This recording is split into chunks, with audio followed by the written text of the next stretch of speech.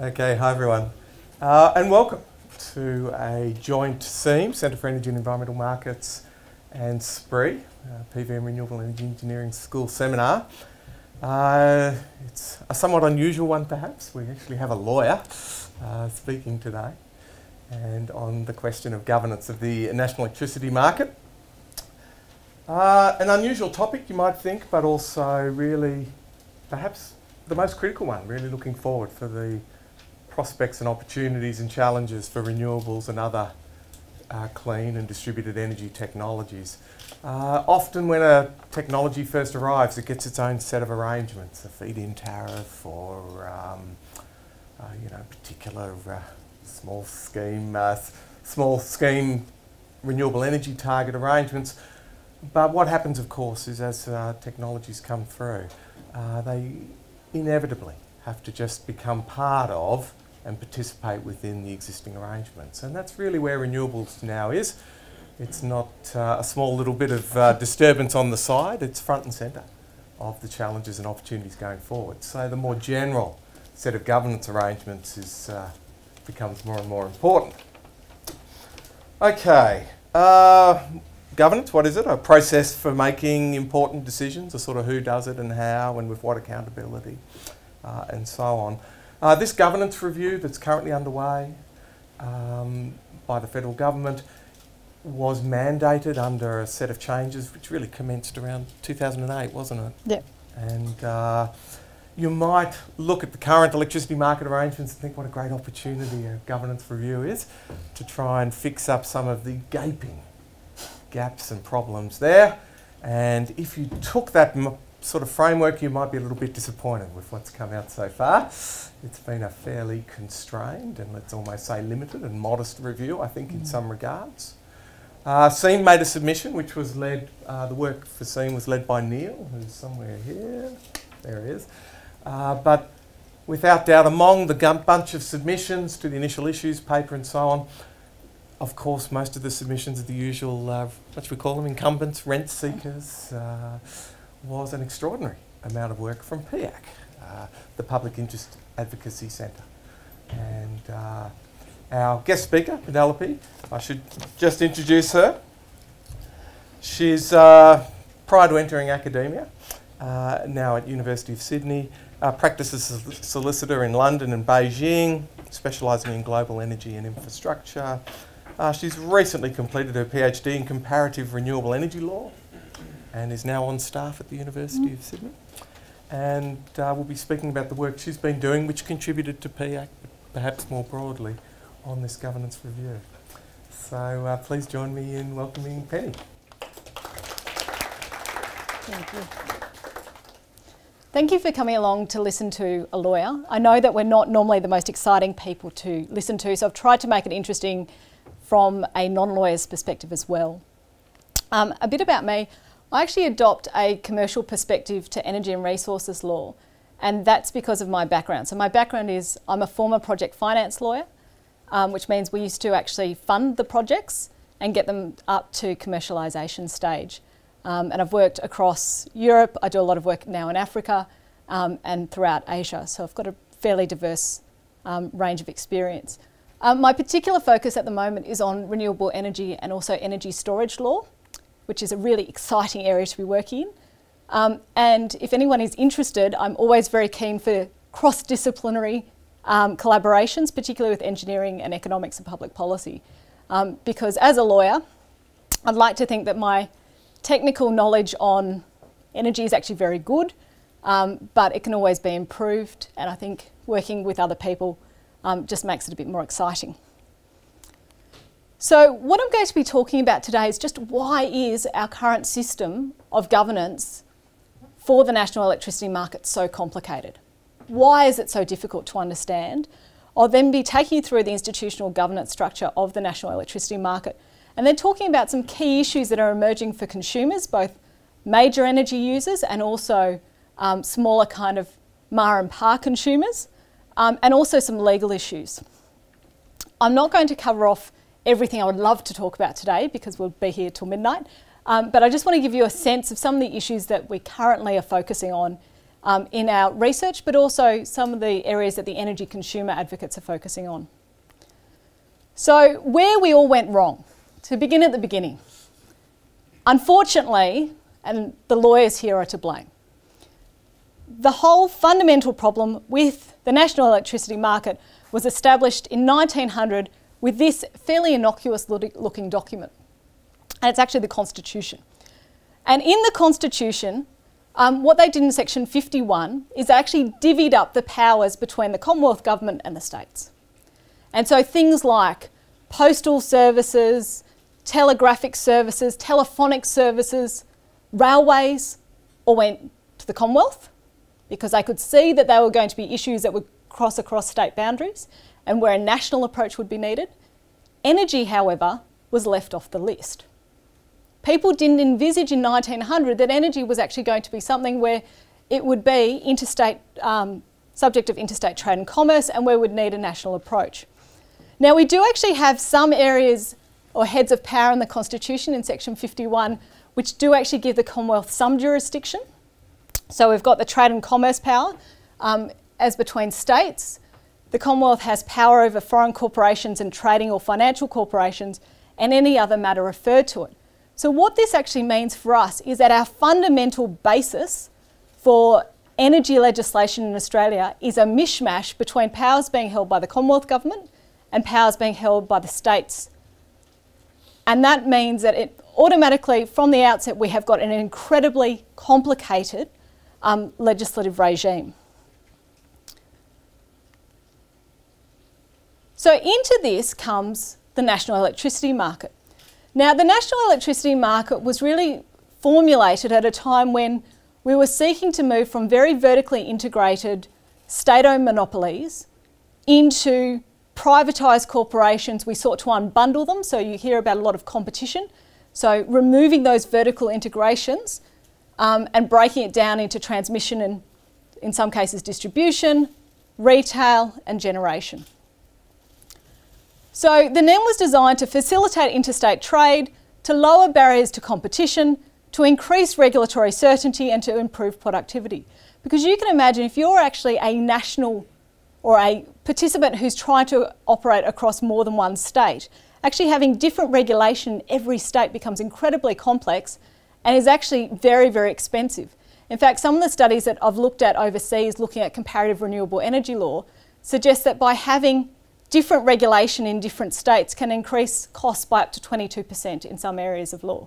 So this is actually a really serious problem, and that was the rationale for the national electricity market. Into that environment, so that's the way in which we established the national electricity market. What we now have, and this is all not news to anyone I'm sure in this room, is we've got a rapidly changing energy sector. In fact, in the draft governance review, the panel actually say that they have never experienced a time of such rapid change as we are now. So we've got increasing concern amongst both large consumers and also residential consumers about rapidly rising electricity prices. It's been a very, very big concern. It gets a lot of media attention, and it's also a subject at which they will lobby politicians. We've got the shift from very carbon intensive electricity sources to less carbon intensive sources, so things like natural gas and renewables. You've got the growth in distributed generation, particularly in the form of PV solar cells. And the one that I'm really focused on in my research at the moment is the development and commercialisation of grid scale and residential energy storage, and what that is going to mean for our current market structure. And I've previously argued in other forums and also overseas that actually I think that a lot of our particularly competition laws don't actually work in the context of energy storage being a multifunctional, because it can do more than one function. It's not just a generation asset or a transmission asset or an ancillary services asset. It actually has multiple functions. And if you're going to commercialise that and to get financing for it, so with my background, you actually need to take those separate benefits and be able to take advantage of all of them rather than just saying, oh, it's a generation asset. That isn't going to work. So into this environment, we've got the NEM, which was designed in an era before any of this. We've also got a very complex structure in terms of governance documents. Now, I haven't actually listed them all here. And anyone who works in the sector knows that there is this vast interplay. So we've got the Australian Energy Markets Agreement, which actually sets up the relationship between the Commonwealth and the states in this area. Initially drafted in agreed in 2004, last amended in 2013. Frustratingly for me, there are still issues that were not current in 2013 that were included in the 2013 draft. For example, they didn't change any of the names over, and there are provisions which are no longer relevant that should have been scrapped. But anyway, it's very hard to get documents agreed with consensus between the states and federal government. And so you tend to get these kind of lowest common denominator. We won't make many changes. We'll keep it quite light and fluffy. You've got the National Electricity Law. Now, this is actually a schedule to the National Electricity South Australia Act of 1996. This actually establishes the obligations in the national electricity market.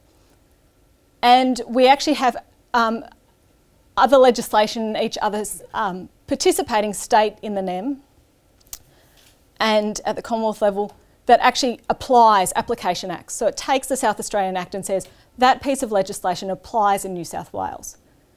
Who knows why we went to South Australia? Prize for guessing. Why do you think we chose South Australia as the jurisdiction? First place to give women the vote? That would be nice. It was the easiest. Why do you think it was the easiest?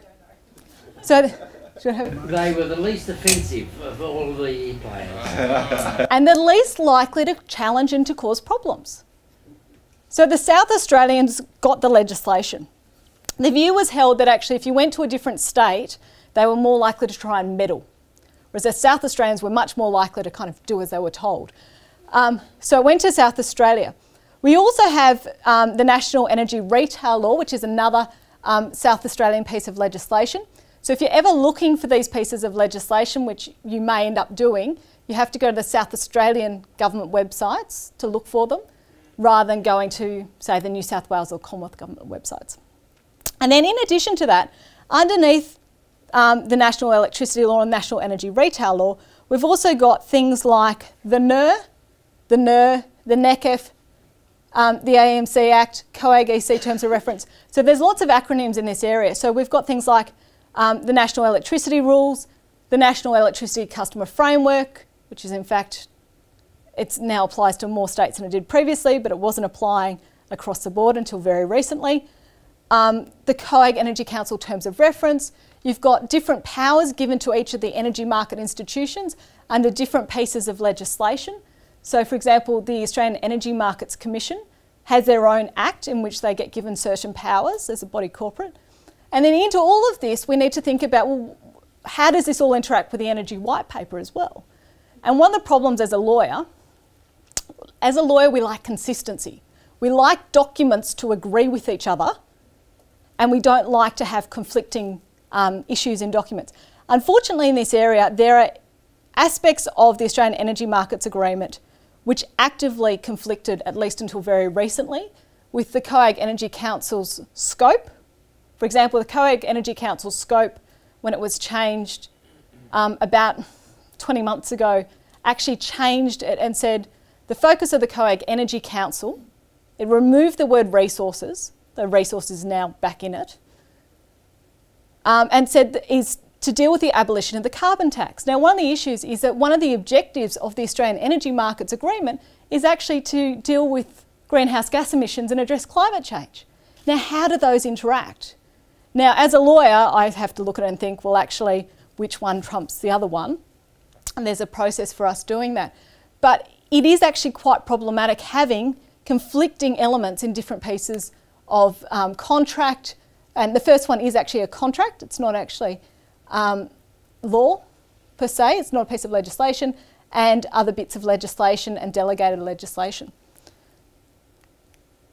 So this is what we're talking about. This is what our governance structure currently looks like for the national electricity market.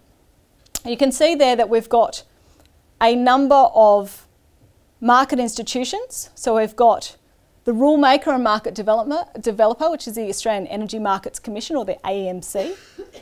You've got the regulator, and the person who does kind of the rule implementation and enforcement, which is the Australian Energy Regulator, and you've got the system operator, the market operator, which is AEMO, the Australian Energy Market Operator. So they're the institutions. Then at this central bit here, the COAG Energy Council is charged with setting the national energy strategy. Incredibly important body if it actually does its job. So they're the ones who are meant to be setting the future strategy for energy policy and also fundamentally the basis for our laws in Australia.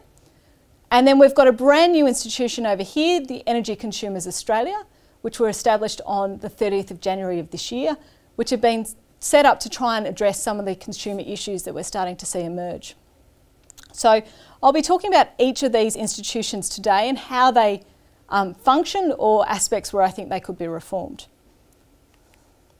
So if you go, and I went to the COAG Energy Council website last night, and this is what you see if you look up governance. Now this bugs me because it has been exactly like this since March, probably since much earlier. Equally, if you go to the legislation section, you get the same message. Now they've actually made a few changes because when we started going into this governance review process, I stood up in a meeting and I said, you're not very transparent, and I think it's a real problem. I got feedback that that actually wasn't very appreciated. But in fairness to them, they have in fact now changed. And one of the comments they said to me is, we didn't realise people were interested. And I thought, well, if people aren't interested in the way in which national energy policy is set, we have a really big problem in Australia. So that's my personal gripe. I'll keep on at them to try and change it, but baby steps. So the COAG Energy Council, to kind of begin at the largest institution, or the most important institution, I think, first. These have all the state and territory ministers in attendance, as well as the Commonwealth Minister, and the Minister from New Zealand. Frustratingly, as I've already said to you, resources is no longer meant to be in the scope of the council. When they amalgamated, they took the 21 COAG councils down to 8. One of the things that they removed was they removed any reference to resources. Despite this, at every single COAG meeting, resources is a standing item on the agenda, and the resources ministers still turn up. And actually they've just put resources into the terms of reference, which they didn't actually have for 18 months. So for 18 months, our national energy policy setter did not have publicly available either draft terms of reference or an actual terms of reference. And one of the issues in the governance review is we were being asked to evaluate the effectiveness of the COAG Energy Council in how well they were doing in governance, how effective they were being, and yet we didn't know what they were meant to be doing. I mean, it's just craziness. However, we have now got terms of reference, so it has all been remedied. But I just find it bizarre that that was allowed to occur. Most decisions in the COAG Energy Council are actually made by consensus. And when we do have votes taken, they're not made public, and nor is the discussion behind it. You get a very brief communique generally out of the meeting. Might be 2 or 3 pages if you're lucky, a few dot points. It doesn't give you a lot of detail. But one of the problems I do have is that when you have public ownership of assets, and yet the states are meant to be voting to have a competitive market structure. Now, if you're New South Wales and we still currently own the poles and wires, and they're being asked to vote in COAG Energy Council for the national good, the national electricity market, there is a clear conflict of interest that a number of states have in respect of their assets, and that is not adequately addressed. And so what you tend to get is you tend to get very, how would I phrase it? I don't think a number of the decisions made are very brave. I don't think they're necessarily as innovative as they could be. I think we get a lot of lowest common denominator decision making, and also a lot of the negotiation process occurs between high-level bureaucrats behind closed doors, and this is actually what we call the Standing Council of Officials. Now, nobody knows who the Standing Council of Officials actually are. I'm sure you do if you actually regularly attend the meetings, but as an outsider, we don't know who they are. We don't know what their mandate is. We don't know what work they're delegated to undertake. And it's just problematic. It's not transparent. And it's very difficult to hold people accountable when there was no terms of reference, where you have all this work being referred and you don't know what it is. And one of the points that I made in the submission was, in fact, the COAG Energy Council in May, and some of this has now been changed, was actually significantly less transparent than a number of the other councils, a number of the other COAG councils. So you'll be looking at this and saying, oh, well, it's okay. The Industry and Skills Council is just as bad, and that's true.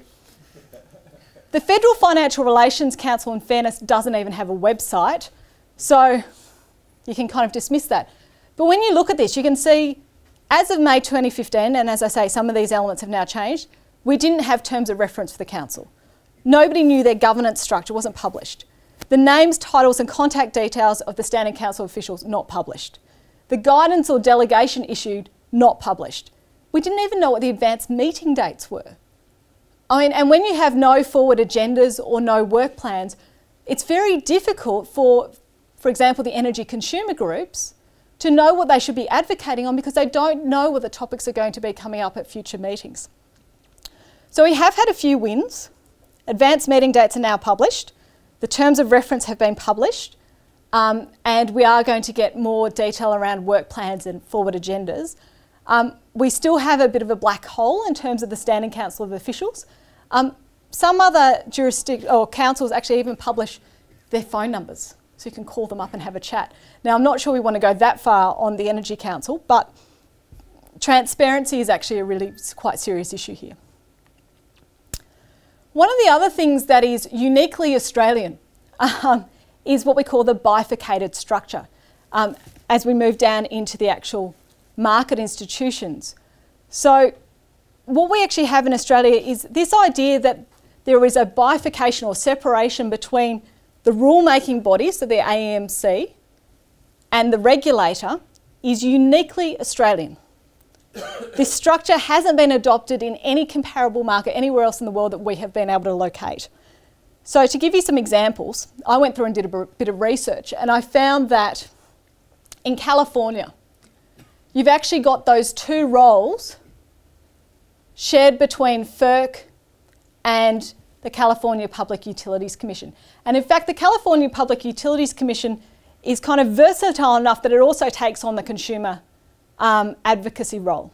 And they're all done in separate departments, but they're done within the same body. In the UK, a lot of those roles are actually fulfilled by Ofgem. The Gas and Electricity Markets Authority is the body that oversees Ofgem. So much of those roles are done by Ofgem. In New Zealand, the Electricity Authority fulfills both those roles. In Ontario, we have the Ontario Energy Board actually fulfilling all three roles. And if you go to Alberta, you've got those roles being largely fulfilled or shared between the Alberta Utilities Commission with the Market Surveillance Administrator undertaking kind of the enforcement and monitoring function.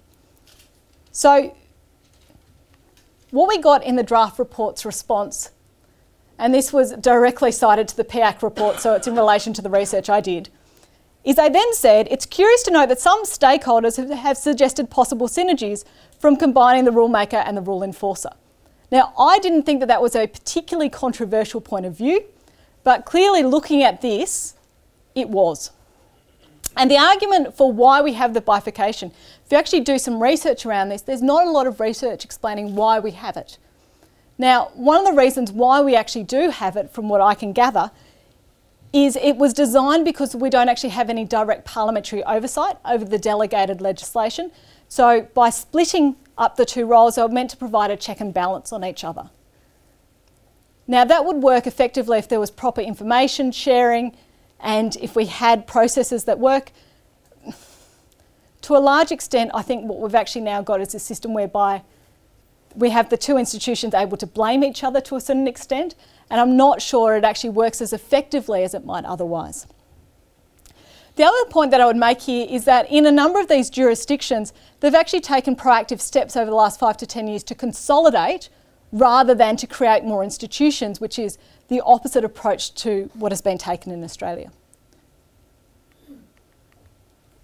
All right. The next organisation or institution we need to talk about is the rule maker. So the Australian Energy Markets Commission. So they're responsible for making the national electricity rules. So it's delegated responsibility. It falls underneath the national electricity law. A very, very important role. And so we go through this process where, and I apologise for the colour scheme. The University of Sydney's got new templates, very difficult to read, but this is an official branding. But we go through this process. Now this is a standard rule change process. You can see it would probably normally take around 26 weeks. The average time for a rule change, we did a survey, takes about 29.55 weeks. Some rule change processes take over a year. Some take a lot less. But once they've made a final rule determination, that rule gets incorporated into the national electricity rules. Now, as a lawyer, the thing that's really controversial about this is that there is no parliamentary oversight of this delegated legislation. And this is the only area where we have this. In no other area do we have this process. There is also capacity there for expedited and fast-track rule changes. They only get used in very prescribed circumstances. So, for example, if it's an emergency or if it's fairly non-controversial, they tend not to be used as much as we would probably like them to be used. But they also exist just there for clarity. So some of my most recent research has been doing a study into the rule change process, and we looked at every rule change over the last 2 years. And what we actually found is that these are the entities who are most likely to make a submission or participate in the rule change process. And what you can actually see there is that they tend to be very large organisations who have dedicated teams to make submissions to participate in this process who are adequately resourced to do so. And one of the comments that we got from some of the energy consumer groups is we spend our whole lives putting in submissions, and I actually had to say to them, well actually, compared to some of the other organisations, you aren't actually putting in as many submissions as you might think. And that's because you are more likely to put in submissions on topics that directly affect consumers, whereas other people will put in submissions on absolutely everything. So that's a breakdown of submissions received by entity type. So we had 35 rule changes over the last 2 years, and that's the breakdown of submissions. Now, this is where it's going to get very controversial.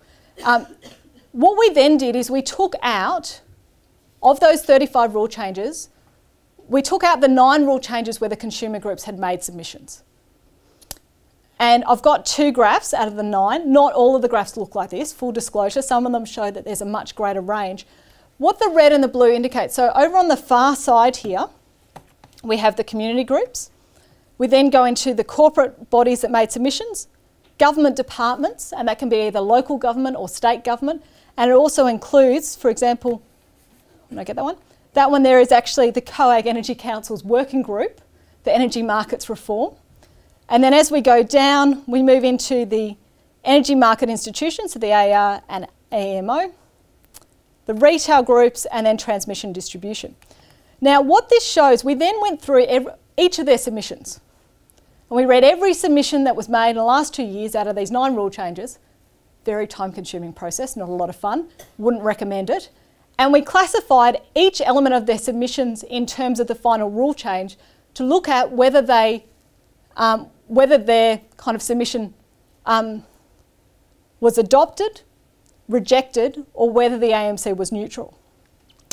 Where we have groups like the Energy and Water Ombudsman in Victoria, where you can see that there is a gap here, that means that their submission contained nothing that was actually relevant to the final rule change determination. And that sometimes happens. Sometimes people put in stuff that's just not relevant. But what this shows, so the red bars show that the final rule change determination disagreed with them, and the blue suggests support. Now, as you can see, the closer you move into the industry, the more likely the rule change determination was to agree with your submission on customer access to information about their energy consumption. And what you can actually see here is that the approach adopted by the community groups, but also largely by government. And if you think about, if we don't have any kind of parliamentary oversight, and these are submissions by individual government departments, and even the COAG Energy Council were meant to be setting the national energy policy, they're disagreeing with them 70% of the time. That's pretty striking. It makes you concerned about, has there been a degree of industry capture? Now, as I say, not every rule change is this striking, but to give you one that is even more striking, and I just picked out the first 2 out of the 9. They're not all this bad, in fairness. Check this one out. This is retailer price variations in member retail contracts. Now, the thing that's interesting about this one is if you go down, you think, oh, okay, it's not that bad. That one there, that red line is the major energy users. So it doesn't matter whether you're a residential kind of energy user who's represented by an energy consumer group, or even the major energy users. If you're an individual, what we've found is you're very, very unlikely to have your submission in any part accepted in the final rule change determination. And the other thing that we have found, and it's possibly not so well represented here, is that also local government were more likely to agree with the submissions made by the energy consumer advocates. There was a closer synergy generally between their submissions than there was between the submissions made by state government departments and the consumers. And the reason why we think that is because individual state government departments aren't answerable to the voting public, whereas there might be a closer degree of nexus there with local government. But as I say, that's just a hypothesis. I have no effective way of testing that at the moment. If you have a great idea on how to do so, I'd love to hear from you. But this research will be published shortly. Look, in some areas, the AMC agrees with the consumers and disagrees with parts of the industry, but these are just the first 2 that I chose. So we've got some challenges for consumers. Now, one of the issues that I said is that consumers aren't putting in the number of submissions they might think they are. But part of the problem that we've got here is that actually participating in the submission process requires a significant degree of industry knowledge and also access to information that they may not have available. The other thing that we've found is that if you're proposing a rule change, one of the things you actually need to do is you actually need to identify how your proposed rule change is going to affect all of the stakeholders in the market.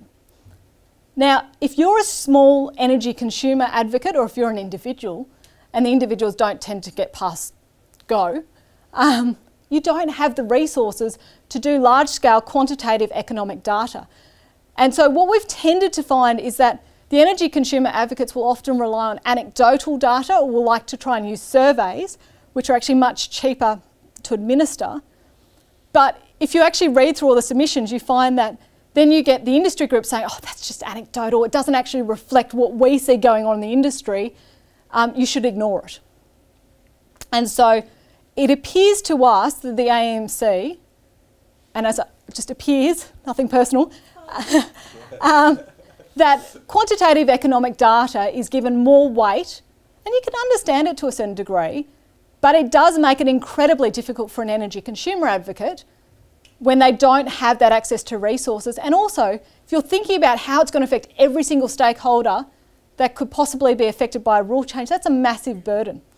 The other issue we have is that there are commonly delays in the rule change process. Now that on the one hand can be great for consumers. It means that they're being consulted properly and that they're being given opportunities to talk.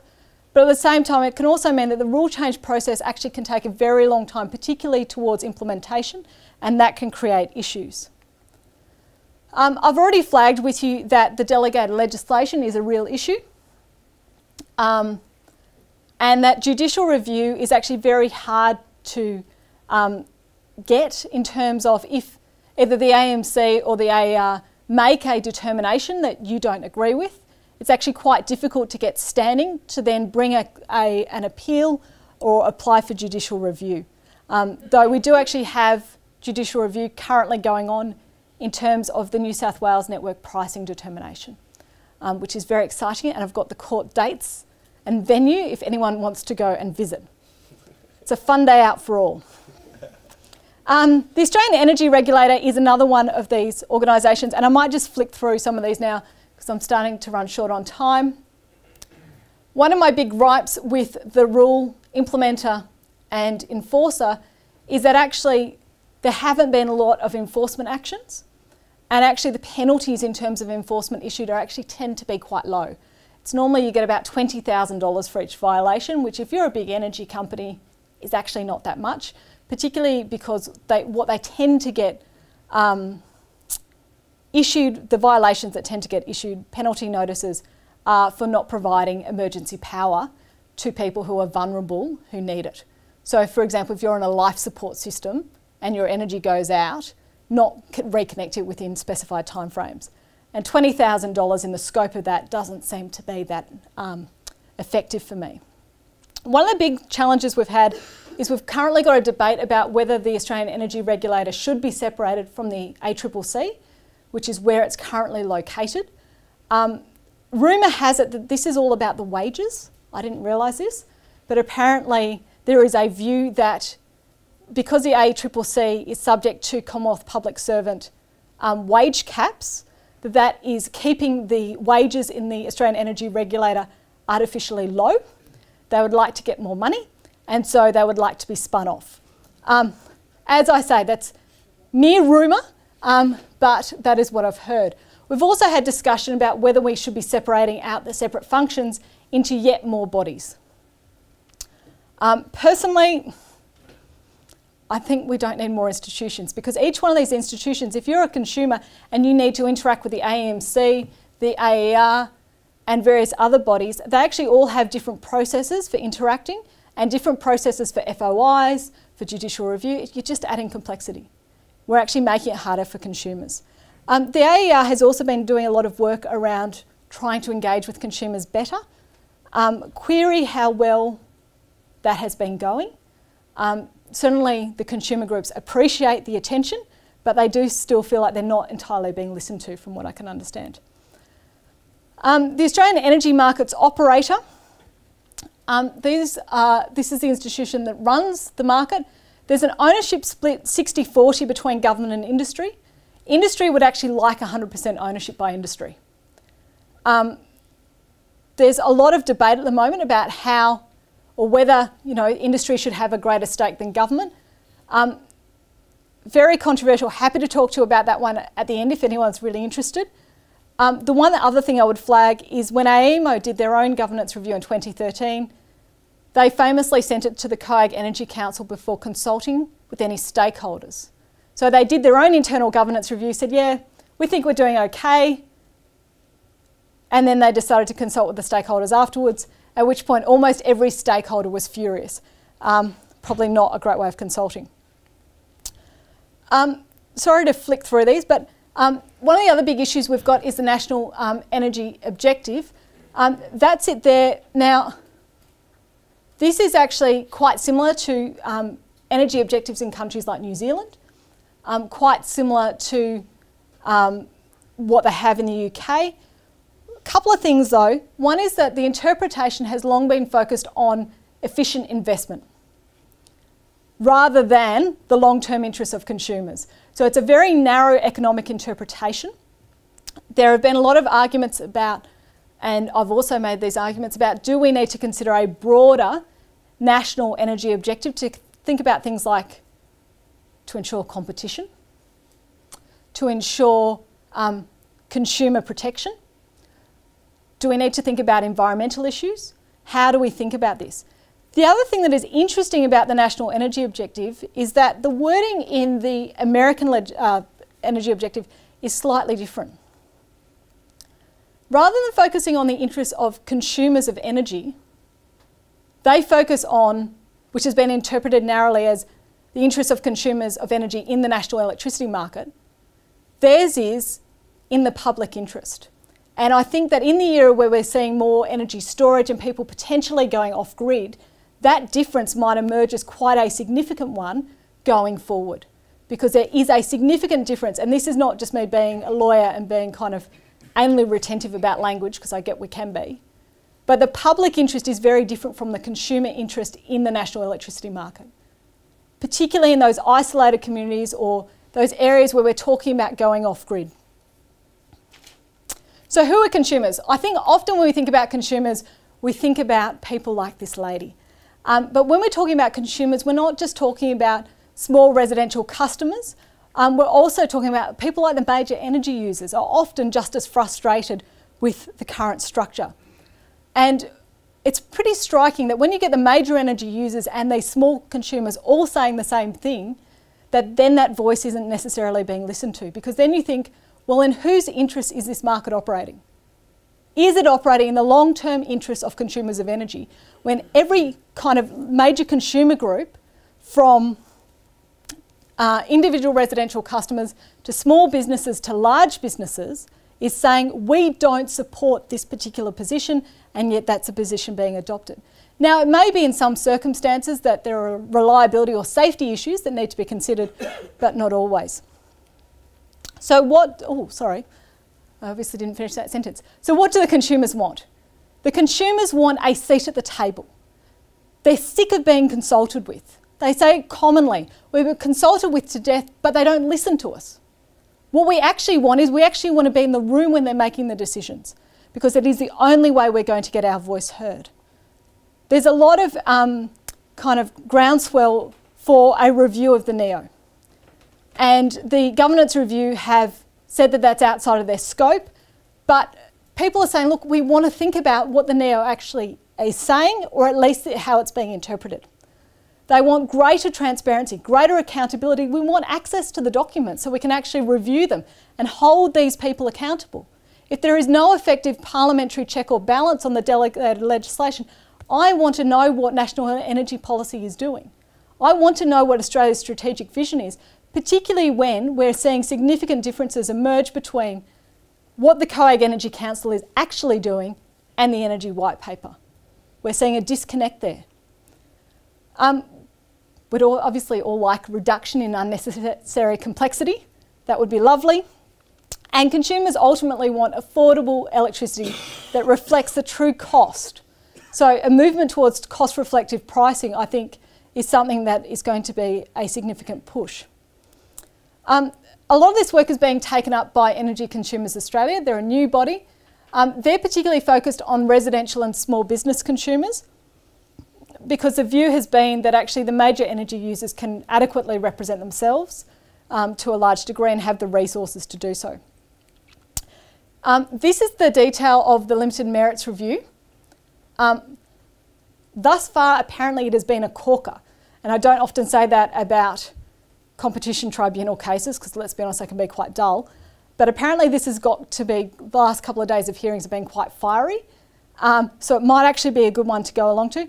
The Public Interest Advocacy Centre has actually brought a challenge on the basis on which, for example, the cost of debt has been calculated.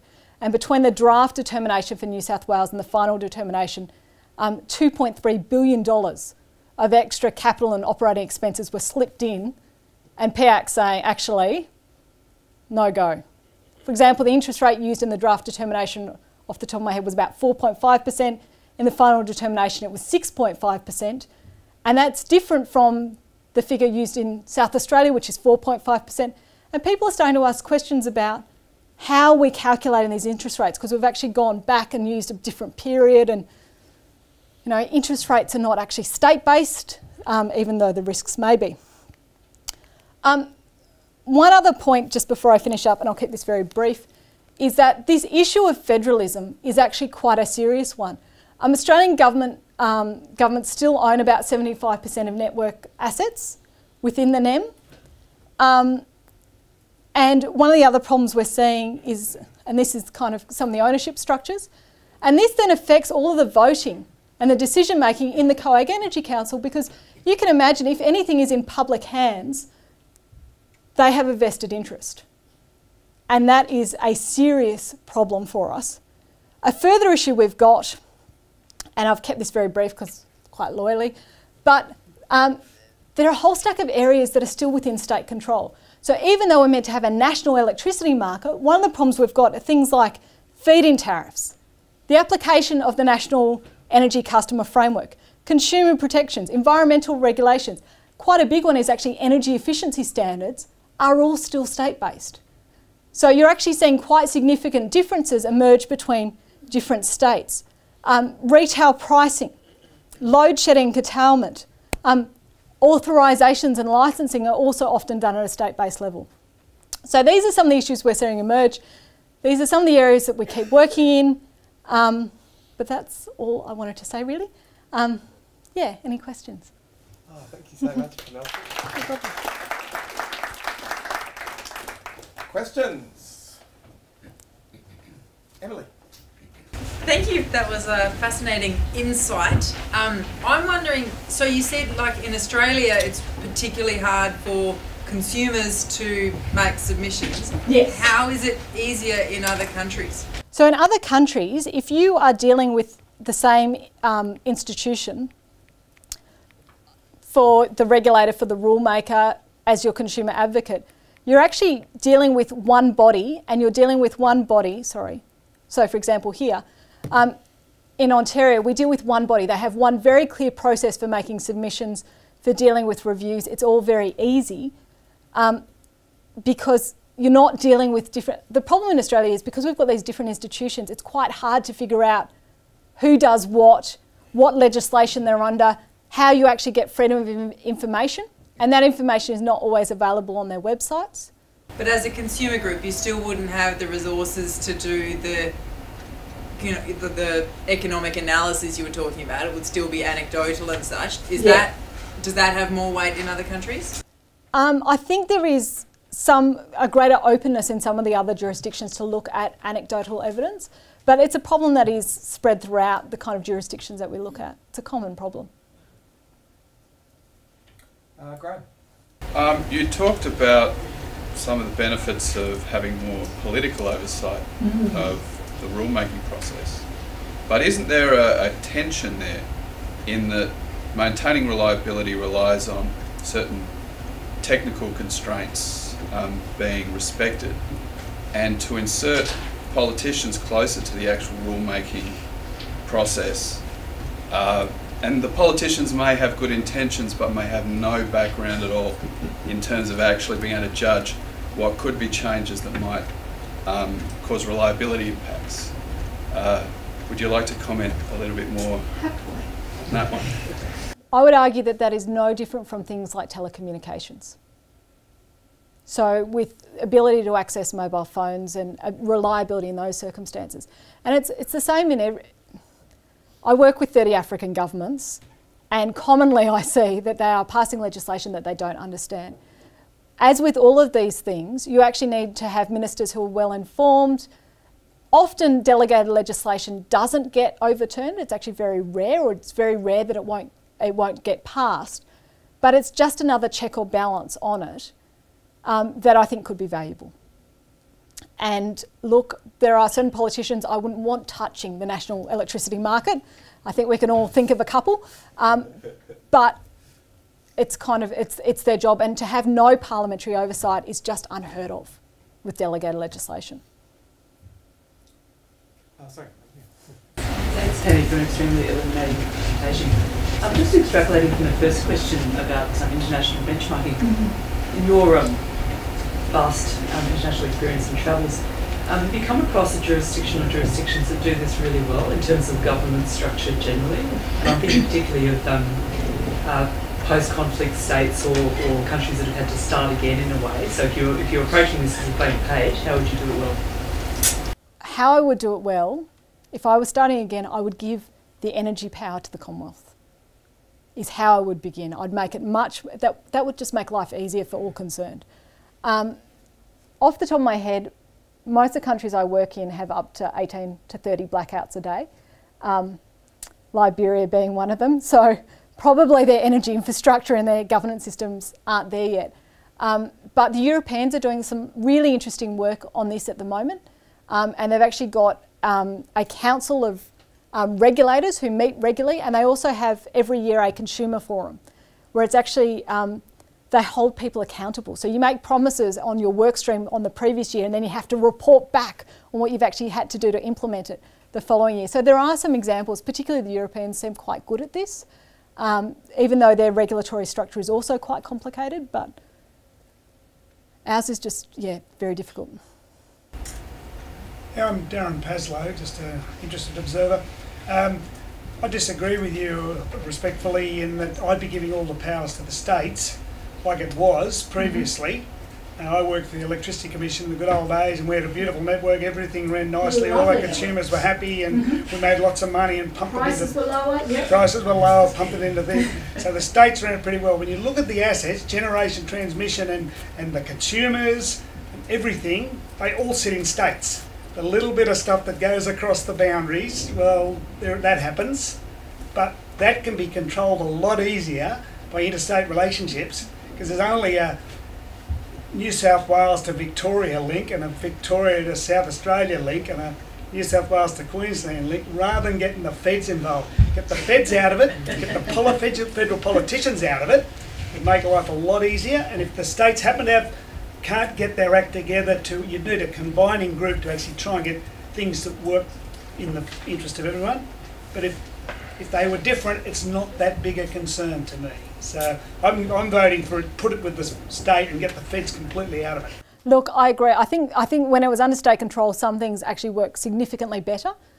I just think if I was designing a new system and I knew that there was going to be interaction between the different networks, and also the reason why generation is state-based is because they were historically state-owned monopolies. That wouldn't necessarily be the case if it was Commonwealth. We don't want a system like in Japan where you have two different networks operating on different voltages and they can't interact properly. So